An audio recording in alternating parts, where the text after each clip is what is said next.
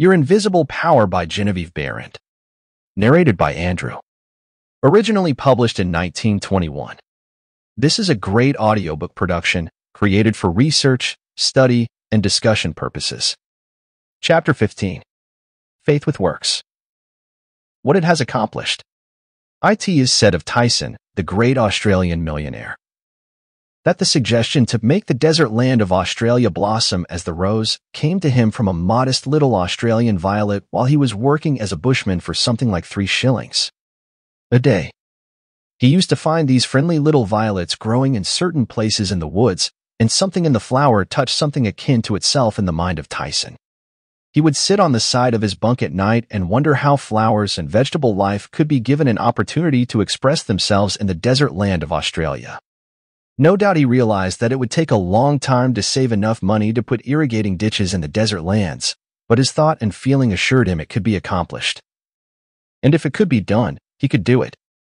If there was a power within himself which was able to capture the idea, then there must be a responsive power within the idea itself which could bring itself into a practical physical manifestation.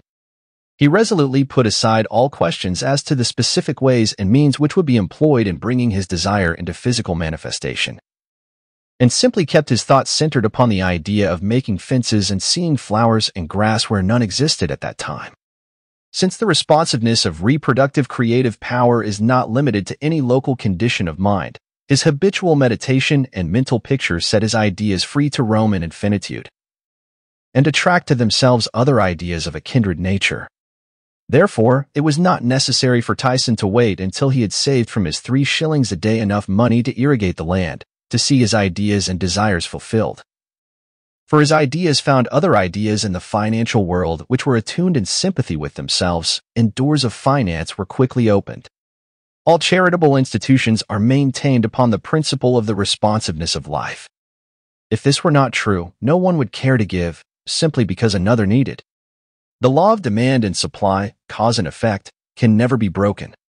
Ideas attract to themselves kindred ideas. Sometimes they come from a flower, a book, or out of the invisible. You are intent upon an idea not quite complete as to the ways and means of fulfillment, and behold, along comes another idea, from no one can tell where, and find friendly lodging with your idea. One idea attracting another, and so on until your desires are physical facts.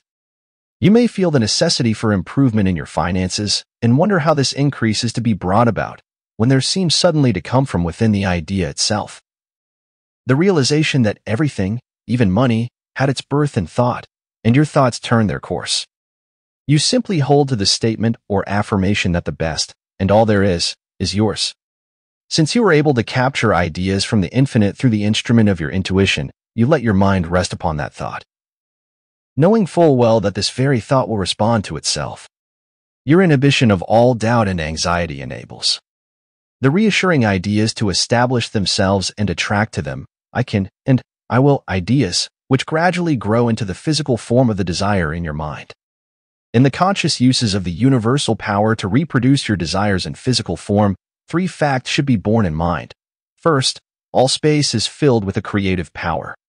Second, this creative power is amenable to suggestion. Third, it can only work by deductive methods. As Troward tells us, this last is an exceedingly important point, for it implies that the action of the ever-present creative power is in no way limited by precedent. It works according to the essence of the spirit of the principle. In other words, this universal power takes its creative direction from the word you give it. Once man realizes this great truth, the character with which this sensitive, reproductive power is invested becomes the most important of all his considerations. It is the unvarying law of creative life principle that as a man thinketh in his heart, so is he.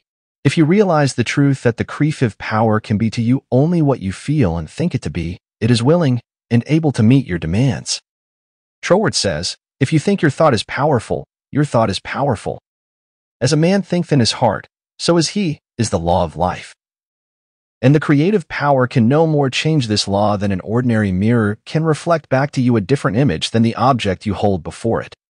As you think, so are you, does not mean, as you tell people you think, or as you would wish the world to believe you think. It means your innermost thoughts, that place where no one but you know.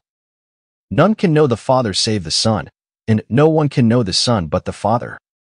Only the reproductive creative spirit of life knows what you think until your thoughts become physical facts and manifest themselves in your body, your brain, or your affairs. Then everyone with whom you come into contact may know, because the Father, the intelligent creative energy which heareth in secret your most secret thoughts, rewards you openly, reproduces your thoughts in physical form. As you think, that is what you become should be kept in the background of your mind constantly. This is watching and praying without ceasing, and when you are not feeling quite up to par physically, pray. For more audiobook like this, hit the subscribe button and click on the notification bell so you get notified when we post a new audiobook. Thanks for listening.